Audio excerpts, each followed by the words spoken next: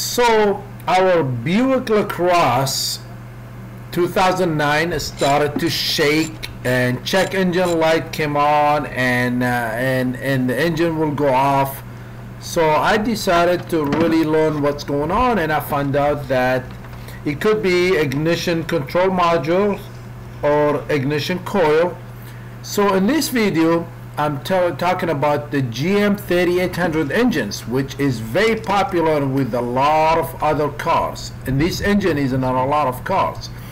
So I decided to just replace the ignition control module. Now what I'm doing right now, you can also change the ignition coils. The ignition coils are 1 and 3 of them on the left. So before I change the ignition control module, I decided to put tapes on the coils and number them. And now this one is the wires that goes to the spark plugs. So I decided to put them as A, and the coils I put A, B, C, and the wires I put A, B, C, D, and all the stuff, so I know exactly which one is first. Because if you don't do that, you can put numbers, you can write on them with something that you know is not gonna come out, but I decided to use a tape. So this way, when I replace the ignition control module, I know where to put it back. What I also learned, you can put gloves on, and if you know what I mean, I'm just suggesting to put gloves on. So the first thing is 5.5 millimeter to remove the coils, the 3 coils. Of course, you did see me that I disconnected the battery. I took the negative off, but you have to be careful with this thing, and it's very easy. I'm not a mechanic.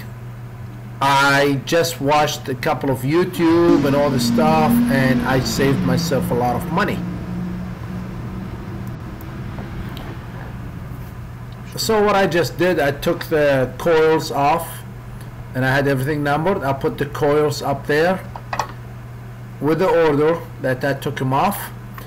What I also learned, that actually I could have actually called the junkyard, and I have gotten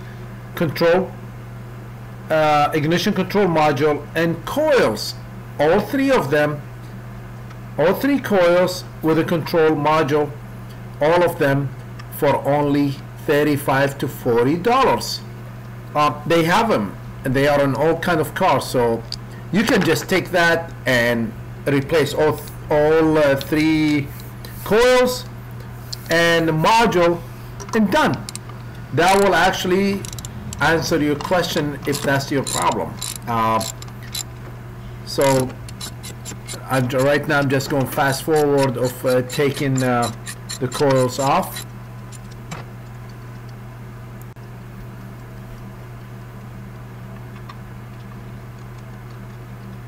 And like I told you guys, that I'm really not a mechanic, but I did this, and this one comes off.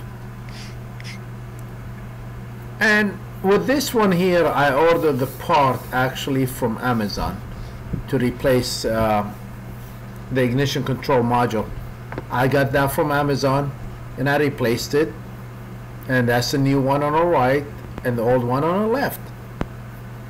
And you see there is also, did you see the screw? That's where the wires gets attached to that. There is a screw to hold the wires there.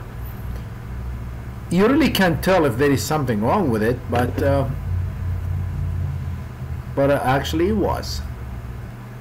So I put this one here. You see, I put the wires and the screw. Actually, this time I'm doing backward. That's how you can actually take them off too. And then I just tighten the bolt.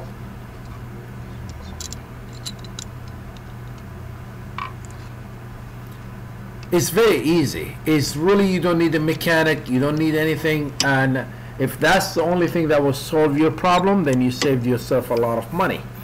Like I told you, you can just get this whole thing, the coils and module from a junkyard, and replace it. Then you You know exactly what you did. But in this case here, which I don't have in this video, I did replace the spark plugs and the wires, just to be, you know, just because it didn't need a whole you know, tune-up. I wanted to do the whole tune-up on this one here.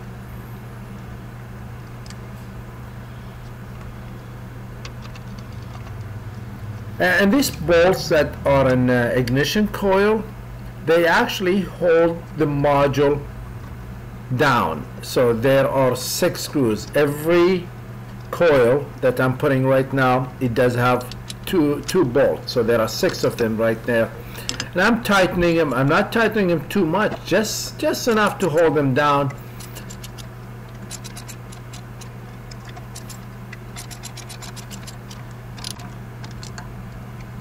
So I do have the coils back, a new ignition control module there. Now I go back to my wires and I start from the first one on the top, which I have them as A, B, C, D, and all the way. So now this one is A, and I'm putting the A back, and then B next. Now before you put them back, you might want to take those tapes off.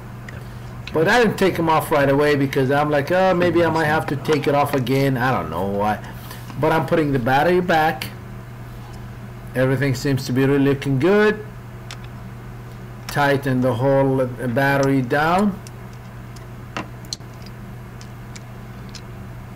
And make sure you tighten that. And it is very easy. Don't be afraid. I'm not a mechanic, and I did it. I started the car.